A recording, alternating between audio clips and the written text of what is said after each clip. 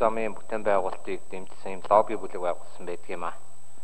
За энэний гол зорилго нь юу гэх юм бол одоо энэ зэвсэг түвшний бүтээн байгуулалтыг дэмжиж явах хэрэгтэй гэж үзэж байгаа.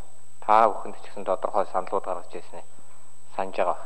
Би одоо гол асуух гэж байгаа зүйл нь нэгдүгüүрт нь одоо энэ зүүн чиглэлийн төмөр замын бүтээн байгуулалтанд орж байгаа цэргүүд хэдэн төгрөгийн цалин авч байгаа вэ? Энэ хууль батлагдсанаар 2 сая төгрөгийн сарда цалин авах боломж бий юу? Бидний мөрөөдөл юу гэх юм бол тэр хүн 1 юм уу 2 жил цэргийн ард хаагаад буухтаа 40 юм уу 50 сая төгрөгийн одоо юу гэдэг хуримтлалтаа буугаасаа гэж хүсэж байгаа байхгүй.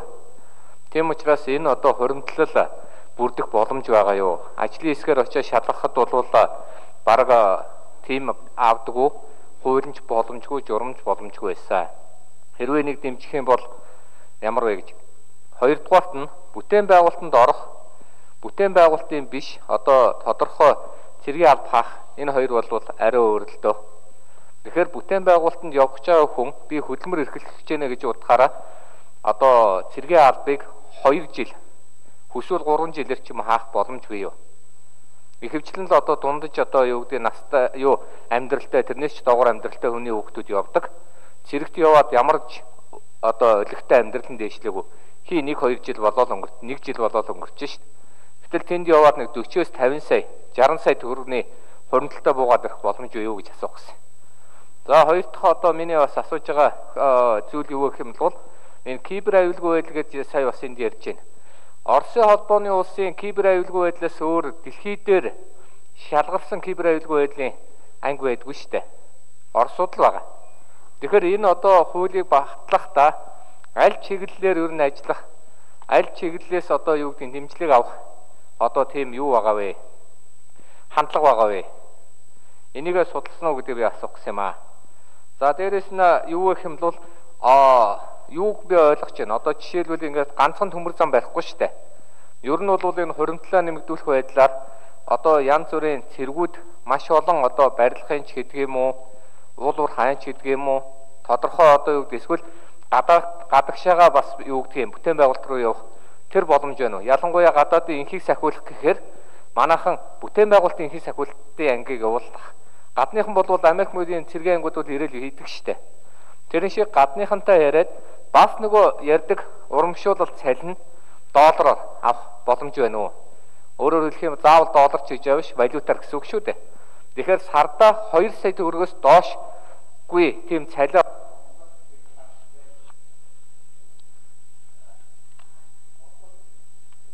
За намаагийн хол цайд асуултанд хариулна. За төрөвчийнхээс нь дутуу юмдаа хариулъя явж. Хилийн зэрэгтэй бол бид нар одоохонтой холбож үзэхгүй байгаа. Батлан хамгаалалт салбар зэвсэг түвшний хэмжээнд энэ асуудлаа ярьж байгаа. Мэдээж энэ шаардлага гарвал төрийн цэргийн байгууллагын хувьд хилийн цэргийн бүтээн байгуулалтын ажил тодорхой хэмжээгээр тусалцаа дэмжлэг үзүүлэх боломж бий. Тендерийн хувьд бол янз бүр байдаг. Батлан хамгаалалт салбарт явж байгаа тендерүүд нэг хэсэг нь бол нээлттэй өсөлдөөнтэй ингээ явдаг. Нөгөө хэсэг нь тагнуулын ерөнхий газар бус байгууллагуудтай харьцаж байгаад тусгай зөвшөөрөл аваад цэргийн зориулалтын юм уу эсвэл нууцлалын зориулалттай бүтээн байгуулалтын ажлуудад шууд оролцоод явдаг ийм арга замууд байгаа. Цаашдаа бас энэ нэг аль алийг хэрэглээд явнаа. За О.Баасанхүү гишүүний асуултанд хариулъя. Цалингийн хувьд бол сангийн яам Батлан хамгааллын яамны сайдын хамтарсан тушаал гарсан.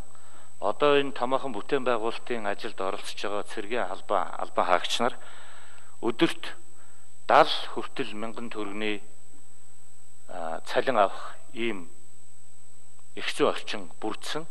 За эцсийн дүндээ хэмжээ нь бол тухайн явагдаж байгаа ажлын нийт өртөг тэр юмнаас шалтгаална. Гэхдээ дээдл нь өдөрт одоо 70,000 төгрөгийг бодоход сард хэд авах боломжтой байна. Энийг та бүхэн тооцож үзэж болно. За нөгөө талаар мэрэгжлийн хүмүүсийг бол тусгай гэрээ байгуулж ягаад цалин хөлсийн тусгаалan тохироод авах ийм ажил явагдаж байгаа.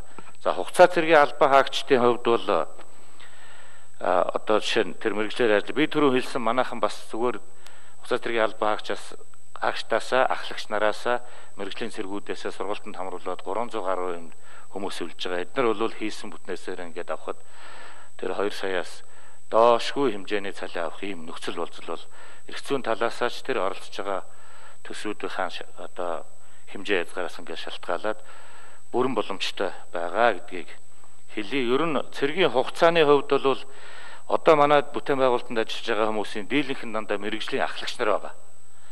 За багаахан хувийн хугацаа цэргийн албан хаагч нар эзэлж байгаа. Гэхдээ цаашдаа бид нар хугацаа цэргийн албан хаагч нарыг гэрээтээр үргэлжлүүлээд ажиллуулах, ахлагч болгоод ажиллуулах юм боломжууд нь бүрэн байгаа.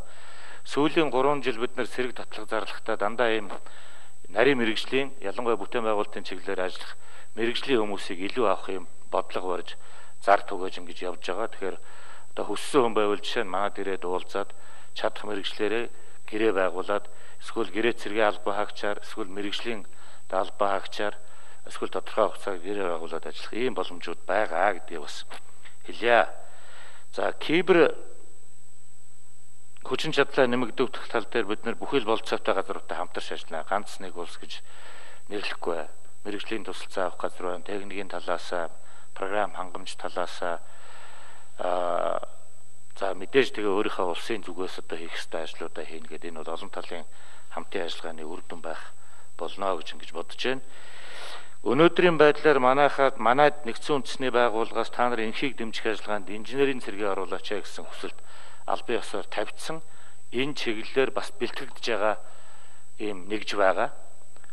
За ээлж дараатай хүчин чадлын хүмүүсийн бэлдээ техник тоног төхөөрөмжийг бэлдээд явж байгаа. Энэ дээр бас одоо бусад орнуудтай тогтоосон цэрэг техникийн хамтын ажиллагааны тухай гэрээнүүдийнхээ хүрээнд техник тоног төхөөрөмж яваад хүнийн сургаад ер нь бол ойрын ирээдүйд нэгдсэн үндэсний байгууллагын шугамар энхийг дэмжих ажиллагааны хүрээнд инженерийн батальон явуулахаар ингээд ажлууд бэлтгэгдээд түрүүчээс тодорхой ажлууд нь хийгдээд үр дүн гараад явж байгаа гэдгийг хэлье. Товчхон хариулах юм байна. За О.Баасанхүү гүшүүн 1 минут. Баярлалаа. Ер нь бол нэг жилийн цэрэг бол бүтээн байгуулалтанд бол гологдно л доо. Дөнгөж алхах гიშгэх буудах ямаа сурж байгаа л одоо бүтээн байгуулалт хийхэд хэцүү шттэ. Тийм учраас энэ бүтээн байгуулалтын юу гэдгийг цэргүүдийг зөвхөн нэг гэрээт гэдгээр бас хязгаарламааргүй байна. Нэгдүгээр, хоёрдугаар нь сургалтын төв гэдэг юм одоо мэрэгших сургалтанд хамрагдах гэдэг юм. Одоо жишээлбэл тэр тодорхой барилгын одоо гагнуурын ч гэдэг юм уу, одоо төмөр замын хувьд одоо юу гэдгийг инженерийн ч гэдэг юм уу. Тийм сургалтыг хийх бололцоог энэ хуулийн дээр оруулж өгч чадсан уу гэдэг мэдмээр. Өөрөөр хэлбэл зэвсэг түүчин өөрийн нөөц боломжоор одоо цэргүүдээ сургаад төгсөхдөө тэр хүн мөнгөтэйгөө, төгсөхдөө тэр одоо халагдахтаа тэр хүн мөнгөтэйгөө, халагдахтаа тэр хүн мэрэгжилтэйгээ буух тэр болцоог энэ хууль олгож байгаа юу? Энэ дээр тайлбар авъя.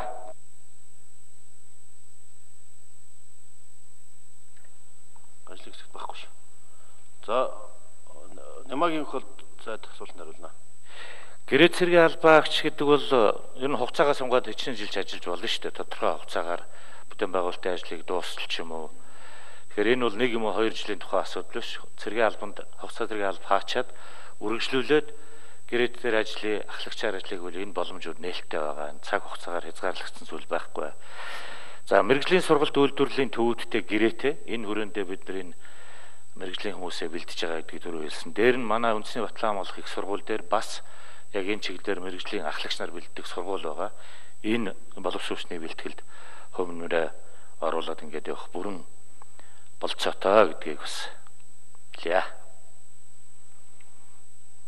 Ингэж явж байгаа. Яг одоо бол бид нэр аль чиглэлээр нь сургалт үйлдвэрлэлийн төвүүдтэй хамтраад хүмүүсээ бэлдэж байгаа. Бүр тусгайлан програм гаргаад за үндэсний батлан хамгаалах их сургууль дээрээ ч гэсэн энэ чиглэлээр хүмүүсээ бэлдэж байгаа. Хамгийн гол нь за Жаданбигийн хоёр гишүү асуулт асууна. За мэрэгжлийн цэрэг цуурилсан буюу цэргийн мэрэгжлийн өндөр түвшинд бэлтгэгдсэн бие бүрэлдэхүүн, шинжилгээ ухааны технологийн дэвшил цуурилсан орчин үеийн зэвсэглэл, цэргийн техник бүхий чадварлаг зэвсэг хүчнийг байгуул